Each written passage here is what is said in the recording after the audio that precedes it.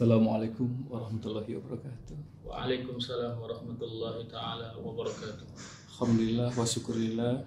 Umi Abi sekalian, alhamdulillah hari ini kita berjumpa dengan Ustadz Muda, asli orang Sumatera Selatan, yang belum lama ini baru saja menyelesaikan pendidikan di pondok pesantren Temboro, dan insya Allah selanjutnya beliau bisa membantu santri-santri kita dalam rangka memberikan ilmunya selama menuntut di Temboro lebih kurang 10 atau 11 tahun ya. Ustadz bisa cerita mungkin buat Umi, Abi yang ada di rumah gitu. Siapa Ustadz ini, lalu berapa lama, bagaimana bisa menuju ke Temboro, selanjutnya apa saja ilmu yang didapat di sana. Bismillahirrahmanirrahim. Nama saya M.Iqbal. Saya kelahiran tahun 1998 pada tanggal 10 bulan Juni.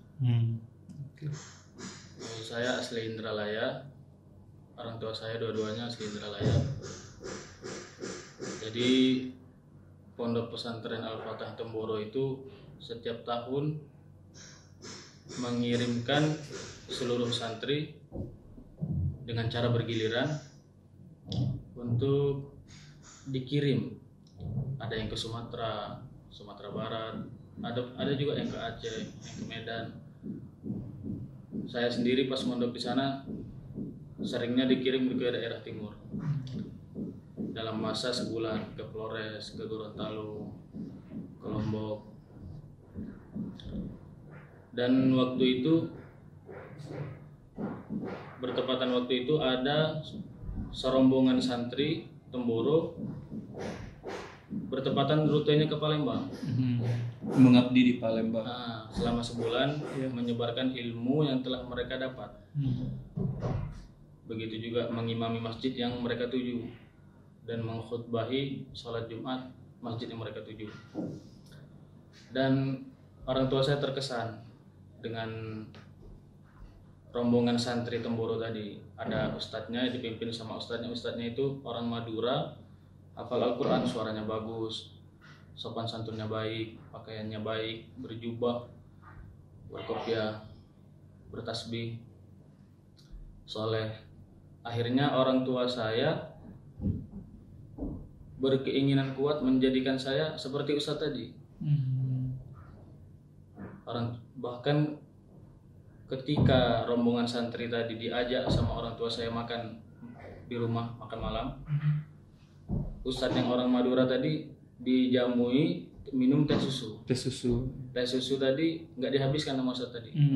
Ketika rombongan santri yang makan di rumah tadi pulang ke masjid, orang tua saya bilang ke saya, mengatakan, minum sisa ustadz tadi biar kamu dapat berkah, bisa seperti ustadz itu. Ibu saya mengatakan seperti itu. Akhirnya ibu saya juga berkeinginan kuat. Setelah saya tamat MI, saya MI di Rodotul Ulum, saya harus langsung ke sana. 2009 akhir. Itu setingkat SMP ya, berangkat ke sana ya. Akhirnya saya diantar ke sana sama kedua orang tua saya. Menggunakan bis, didaftarkannya lah saya di sana, dan orang tua saya menemani saya menjadi santri baru sekitar 4 hari. 4 hari. Di situ ketika belajar saya ditinggal, cuman dijenguk pada waktu pagi selama 4 hari. Hari kelima mereka pulang bertolak ke Palembang. Saya ditinggal dan saya menangis. Sedih. Dan berapa lama menangis dan bersedih itu? 4 harian. 4 harian sedih, ingat sama orang tua. Ingat dulu di rumah sama orang tua. Ya setelah 4 hari kemudian di sana merasa senang karena ditemani sama kakak-kakak kelas yang di sana, kelas-kelas yang sudah tinggi di sana menemani kami. Kebetulan yang menemani saya itu Ustadz Ja'far namanya dari Palu. Dia yang menemani saya ketika saya santri baru. Dia yang menemani saya, mengajari saya bagaimana mandi harus tepat waktu, jam sekian waktunya mandi. Cara ngantri WC, taruh dulu sabun di depan pintu, bergiliran kan. Bagaimana tidak terlambat ke masjid. Pokoknya diajari bagaimana mengatur waktu yang baik ketika mencari ilmu. Dan sering ditraktir juga sih ketika santri baru dulu. Sering dijamu sama Ustadz Ja'far itu kan. Dan asbab adanya metode seperti itu, setiap santri baru ditemani oleh santri yang lama. Saya diurus sama Ustadz Ja'far itu, bahkan sampai saya selesai pun sering diurus sama dia juga. Seperti itu. Sampai sekarang jadi lebih dekat. Lebih dekat, sampai sekarang masih sering komunikasi. Berapa lama di Temboro? Saya? 10 tahun. 10 tahun. Selesainya Agustus 2019 wisudanya. Di sana 2 kali wisuda. 8 tahun ke-8 itu wisuda Dauratul Hadis. Tahun ke-10 wisuda takhusus ulumul Quran. Boleh diceritakan artinya biar orang tua di Dauratul Hadis itu telah menyelesaikan 6 kitab hadis besar yang menjadi rujukan seluruh dunia. Kitab Sahih Bukhari, Sahih Muslim, Sunan Tirmidzi, Sunan Tirmidzi, Sunan Nasa'i, Sunan Abu Dawud, dan Sunan Ibnu Majah. 6 itu sudah diselesaikan, dikaji maknanya, pelajaran apa yang didapat dari situ, kenapa Rasulullah bersabda seperti ini, dikaji seperti itu. Berapa jumlah hadis setiap kitab itu? Lebih kurang? Mungkin 100-an ribu mungkin. Ratusan ribu? Mungkin. Sebanyak itu. 1 kitab? Satu kitab rata-rata 10 ribuan. Kalau kitab Imam Bukhari lebih 90. Ya banyak lah kalau di total semuanya. Dan di sana dikaji di sana. Setiap pagi, siang mengkaji itu terus, hadis terus. Selama 2 tahun setiap hari. Dan ketika belajar hadis itu juga diselipi belajar mustalah hadis. Apa itu hadis sahih? Bagaimana hadis ini kok bisa dikatakan hadis sahih? Bagaimana ceritanya kitab Imam Bukhari? Siapa yang ternyata kitab Imam Bukhari juga ada yang mengkritik, seperti Imam Hakim dalam kitab beliau, kitab Mustadrak. Itu dikaji kitab hadis dan mendapatkan sanad-sanadnya seluruh 6 kitab hadis. 6 kitab hadis itu mendapatkan sanad dari saya ke guru saya sampai ke Imam Bukhari, dari saya ke guru saya sampai ke Imam Muslim, dan itu ada datanya, ada kertasnya, ada sertifikat, ada. Lalu selanjutnya masuk ke takhusus ulumul Quran. Di takhusus ulumul Quran itu apa itu?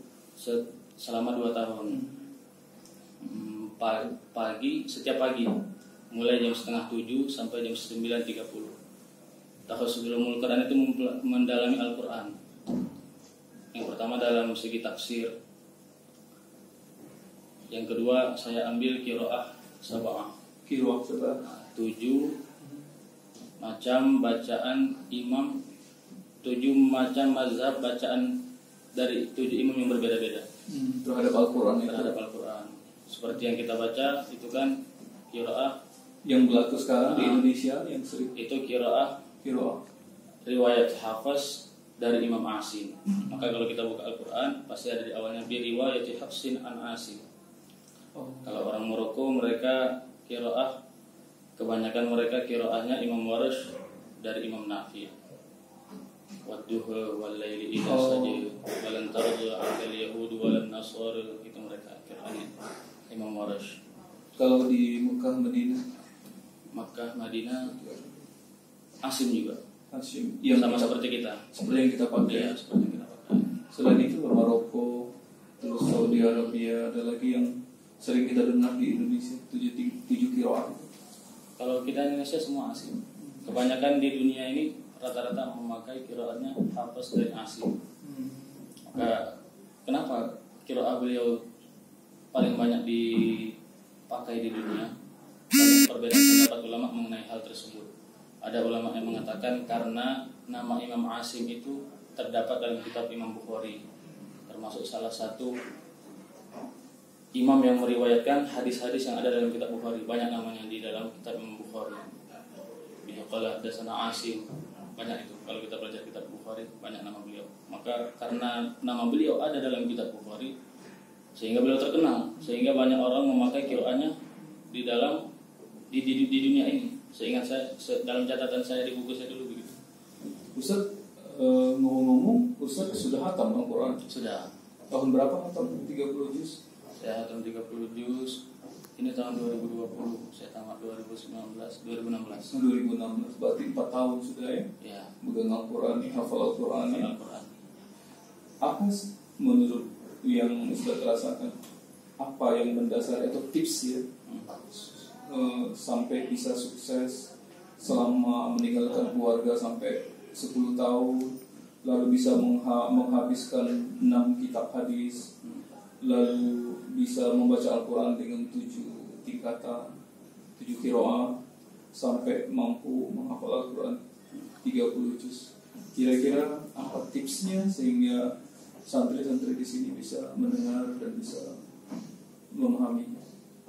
Tipsnya adalah kita harus mengetahui keuntungan atau fadilah menjadi santri, menjadi seorang pelajar ilmu agama, menjadi seorang ahli ilmu agama.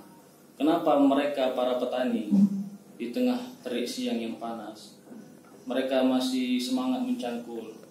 Panas itu tidak terasa bagi mereka, karena dalam hati mereka punya keyakinan kalau saya terus begini, saya panen dapat banyak duit. Nah, begitu juga. Alhamdulillah saya semangat mencari ilmu agama karena keuntungan-keuntungan yang telah saya ketahui. Seperti Rasulullah pernah bersabda, seorang ulama sebelum dia masuk surga, malaikat akan memberhentikannya. Kif, kata malaikat, syafi'il nas, tolonglah siapa yang mau kau tolong untuk masuk ke surga, ajaklah.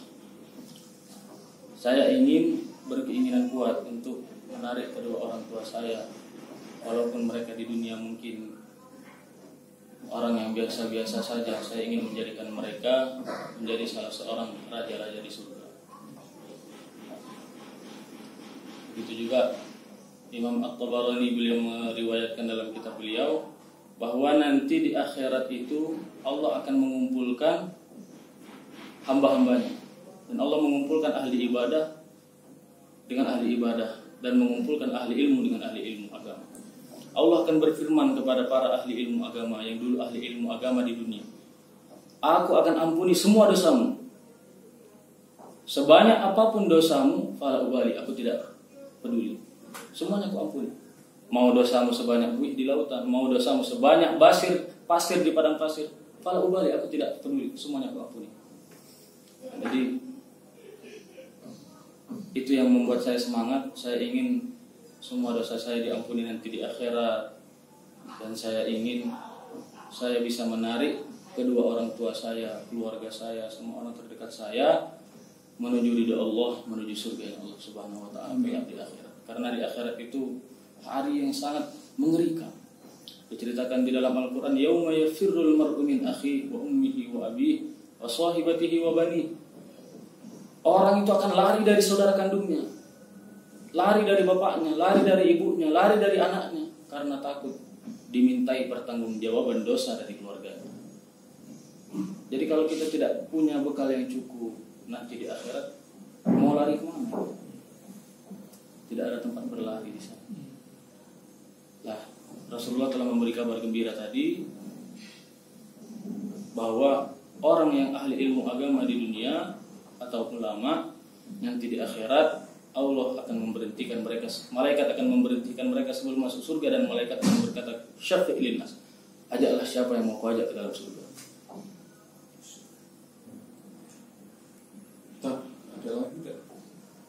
Sepengetahuan saya bagaimana adab dalam menuntut ilmu sehingga santri-santri kita bisa sukses seperti yang Ustaz peroleh selama itu. Dalam mencari ilmu agama ini adab sangat-sangat penting. Bahkan adab harus didahulukan. Syekh Abdul Qadir Al-Jailani mengatakan, saya lebih menghargai orang yang beradab daripada orang yang berilmu. Karena iblis pun berilmu. Dulu iblis itu ahli ibadah, tidak ada sejengkal tanah di surga kecuali iblis sudah pernah ibadah di situ. Tetapi karena dia tidak punya adab sama Allah, Allah suruh sujud kepada Nabi Adam, dia tidak mau, dia tidak ada, Allah buang dia.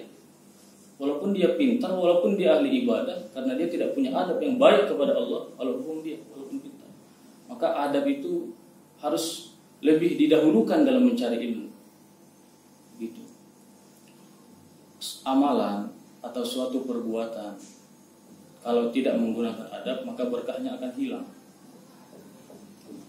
Orang kafir saja kalau dia adab sama hal-hal yang berhubungan dengan agama,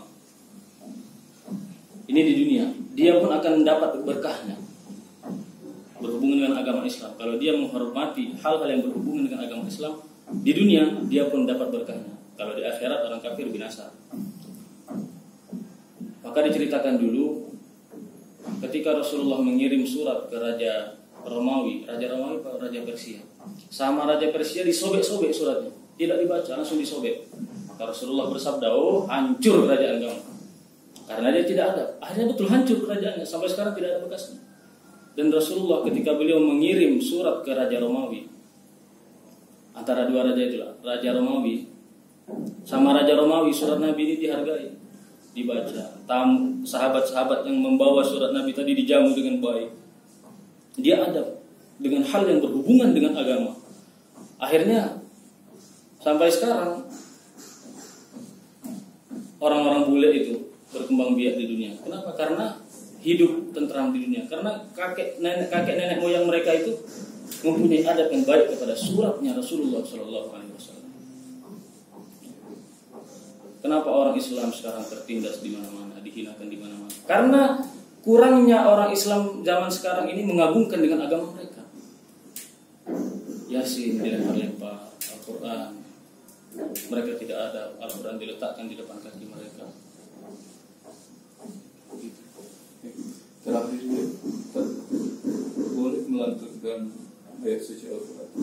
Mungkin para umi adik kita dengar, boleh mungkin menggunakan berapa qiraah gitu, 1 atau 2 qiraah. Boleh surat pilihan. Bismillahirrahmanirrahim. Alhamdulillahi Rabbil Alamin, Ar-Rahmanirrahim, Maliki Yawmiddin, Iyyaka na'budu wa iyyaka nasta'in, Ihdinas siratal mustaqim, siratal ladzina an'amta 'alaihim ghairil maghdubi 'alaihim waladdallin. Amin. Bismillahirrahmanirrahim. Idza zulzilatil ardu zilzalaha wa akhrajatil ardu asqalaha wa qalal insanu ma laha yawma idzin tuhaddithu akhbaraha bi anna rabbaka awhi laha yawma idzin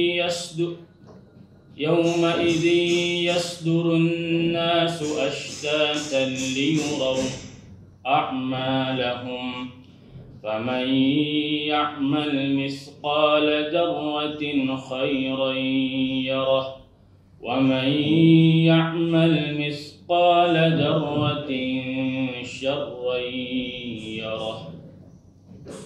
Itu qiraatnya Imam Hamzah. Qiraatnya Imam Abu Amr. Bismillahirrahmanirrahim. Alhamdulillahi Rabbil Alamin, Ar-Rahmanirrahim, Maliki Yawmiddin, Iyyaka na'budu wa iyyaka nasta'in, Ihdinas siratal mustaqim, siratal ladzina an'amta 'alaihim ghairil maghdubi 'alaihim waladdallin.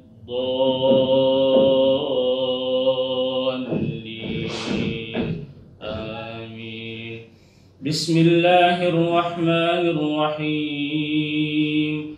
Alam tara kayfa fa'ala rabbuka bi ashabil fil alam yaj'al kaydahum fi tadlil wa arsala 'alaihim tayran ababil tarmihim bihijaratin min sijil faja'alahum ka'asfin ma'kul.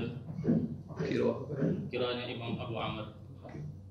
Kiranya yang buat duit itu punya Maroko. Imam Kisai. Boleh. Bismillahirrahmanirrahim. Alhamdulillahi rabbil alamin. Ar-Rahmanir Rahim. Maliki yaumiddin.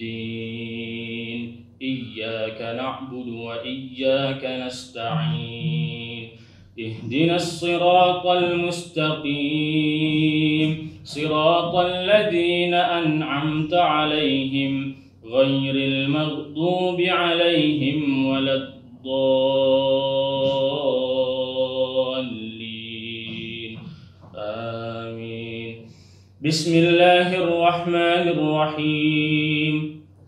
Wadduhi wal-laili idza saji ma wadda'aka rabbuka wa ma qali walal akhiratu khairun laka minal uli walasawfa yu'tika rabbuka fatardi alam yajidka yatiman fa'awi wa wajadaka dhallan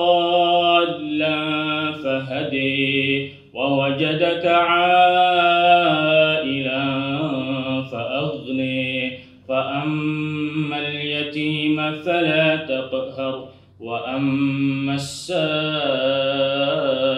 فلا تنهر وأما بنعمة ربك فحدث. Penutup ya, sadaqallahul azim. Penutup ya, tadi perbedaan qiraah itu dari sisi pemaknaan itu tidak ada perbedaan. Tidak ada perbedaan. Kenapa dia bisa berbeda? Karena Rasulullah bersabda, Al-Quran itu unzila ala sab'ati ahruf. Al-Quran itu diturunkan dalam bentuk kalau seperti kita Indonesia dalam untuk mudah memahamkan, seperti kita Sumatera ada suku Melayu. Suku Melayu ini kan ada yang Melayu Malaysia, ada yang Melayu Pekanbaru, ada Melayu Singapura.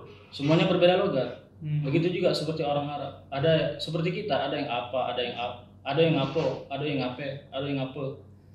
Begitu juga mereka, ada yang waduh, ada yang waduh. Suku-suku Arab mempunyai logat-logat yang berbeda-beda. Ada juga salah satu suku Arab, mereka tidak bisa menyebutkan alif lam. Mereka bertanya kepada Rasulullah, aminam birri am siyam fim safari. Aslinya kan aminal birri as-siyamu fis safar. Karena mereka tidak bisa mengucapkan alif lam. Ada suku Arab yang seperti itu, tidak bisa menyebutkan alif lam. Aminam birri am siyam fim safari. Sama Rasulullah dijawab yang sama. Laisa minam birri am siyam fim safari. Rasulullah juga mengikuti logat mereka, yaitu tidak bisa menyebutkan dengan gaya tidak bisa menyebutkan alif lam. Sama seperti kita, berbeda ini, tapi maknanya sama. Jadi dan sama ulama zaman dahulu juga sudah diberi batasan. 10 qiraat ini sudah diteliti sama ulama memenuhi 3 syarat. Harus memenuhi 3 syarat. Ya, yang pertama, 10 qiraat atau 7 qiraat? 10. 10. Nah, 10 qiraat ini qiraat asyara. Tapi yang saya pelajari 7. Nah, yang pertama, riwayat dari qiraat tersebut harus mutawatir. Dan hadis mutawatir itu tingkatan hadis tertinggi. Di atas hadis sahih. Di atas hadis sahih. Hadis mutawatir itu adalah hadis sahih yang diriwayatkan banyak perawi. Yang mana dalam kitab Nuzhatun Nadhar karangan Imam Ibnu Hajar, beliau mengatakan halla tawatu'uhum kadziban, yang karena banyaknya yang meriwayatkan mustahil mereka bohong. Seperti di depan ada kebakaran. Banyak. Bapak A menyebutkan ada kebakaran, Bapak B menyebutkan ada kebakaran, Bapak C menyebutkan ada kebakaran. Nggak mungkin mereka semua sepakat untuk bohong. Maka hadis mutawatir itu ya hadis tertinggi. Bisa kufur orang kalau mengingkari hadis mutawatir. Lah 10 qiraat ini riwayatnya sudah mutawatir. Syarat kedua harus mencocoki bahasa Arab. Memenuhi standar bahasa nausoro gitu. Ya, betul, nausoro. Yang ketiga, syarat ketiga adalah tulisannya tidak membedai tulisan yang telah dicetak oleh timnya Sayyidina Utsman zaman dahulu, Rasm Utsmani kalau dalam Al-Qur'an kita. Karena ada tulisan di depan Rasmi Utsmani. 10 qiraat tersebut ya memenuhi 4 syarat. Yang terakhir adalah cocok dengan bahasa Arab. 10 qiraat tersebut sudah memenuhi 4 syaratnya. Ulama zaman dulu sudah memikirkan. Sudah diteliti sama ulama zaman dahulu, 10 qiraat ini memenuhi 4 syarat ini. Oke. Jadi yang dipakai di Indonesia sekarang para masyarakat dan ulama-ulama di Indonesia, Al-Quran kita menggunakan qiraatnya riwayat Tahfidz dari Imam Asim. Tahfidz dari Imam Asim. Sama yang dipergunakan masyarakat dan imam di Mekah dan Madinah, Saudi Arabia. Iya. Demikian Umi Abi sekalian, kita bincang-bincang dengan Ustadz Iqbal yang baru selesai dari pendidikan di Temboro selama 10 tahun. Semoga bisa bermanfaat buat kita. Terima kasih Ustadz. Sampai jumpa lagi. Wabillahi taufiq wal hidayah. Assalamualaikum warahmatullahi wabarakatuh. Oke. Masih